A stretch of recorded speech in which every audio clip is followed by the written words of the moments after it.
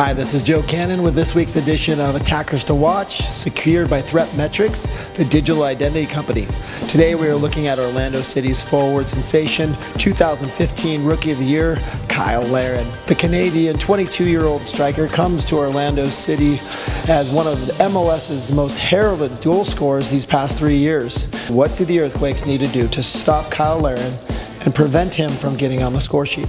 Well, first they need to limit the service from the flanks and from a certain number 10 named Kaka. They need to close down the gaps horizontally, vertically, and make sure they communicate to do so.